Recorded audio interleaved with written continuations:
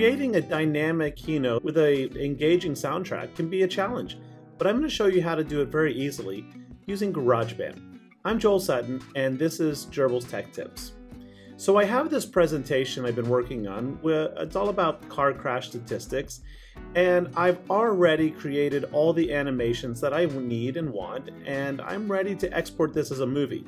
But before I do that, I need to make sure that the file plays automatically. In order for that to happen, you need to go through each of your slides animations and make sure that each animation start time is not on click. In fact, you don't want any clicking to create an ideal movie with the proper delays and time sequencing. Instead, you want everything to be automatic.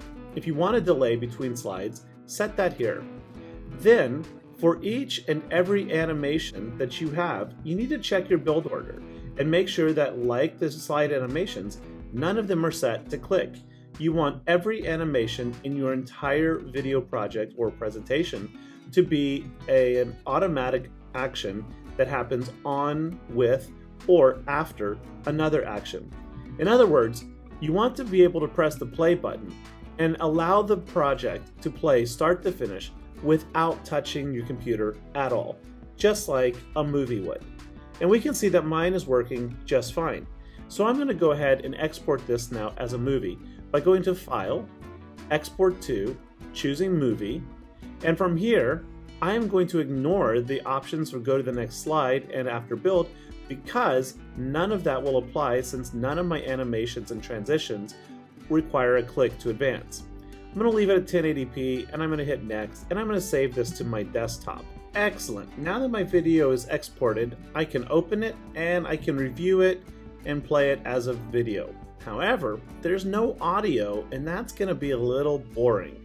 So let's fix that. Next, launch GarageBand. Here in GarageBand, we're going to create a new file and we're going to use this record using microphone or line input option. Here we have a million options. Whether you are an advanced GarageBand user or a beginner, I'm going to try to make this as easy as possible. Start by closing the library on the left side. We're not going to need that. Then let's hide all these tools down bottom by closing the smart controls right here. Let's add your video. To do that, find your file that you exported, drag and drop the movie into GarageBand. As soon as you do, you'll see a window pop up that shows your video and you can scrub through it, no problem. You'll also notice that the video has been added to the timeline above. From here, we can also immediately begin recording our first audio track. And this would be any kind of voiceover or voice acting you want right here on the first track. Let's go ahead and do that. I'm going to turn off the metronome and the count in so I have no further distractions. I'm going to put the playhead, which is the line that shows you where you are in your video, at the start, and I'm going to push the red button to record. Car Crash Statistics from asirt.org by Joel Sutton.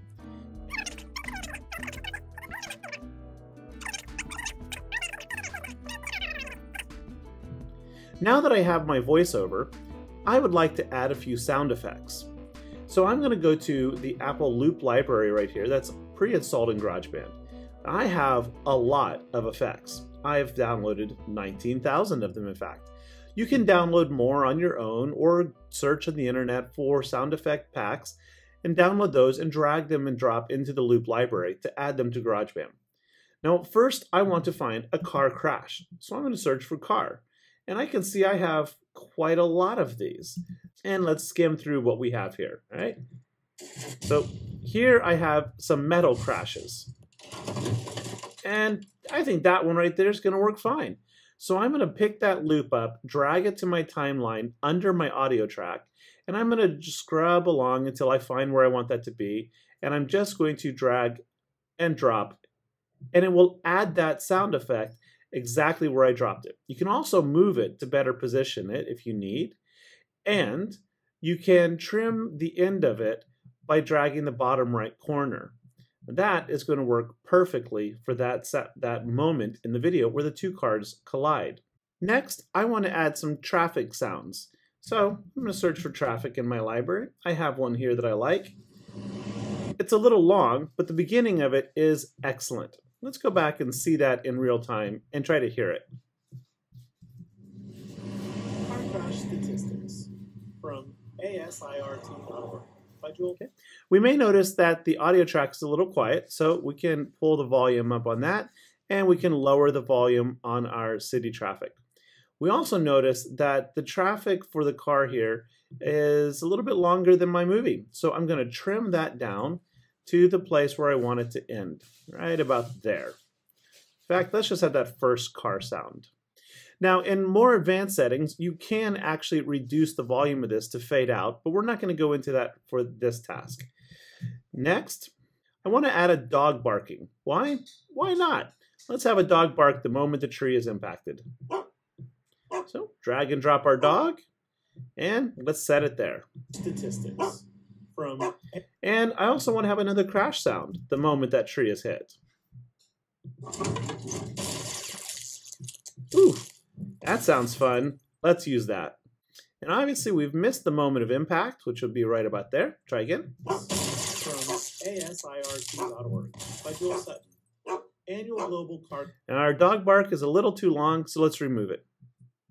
Now, following these tips, I'm going to go ahead and do this in fast forward and compile a soundtrack as well as some additional sound effects.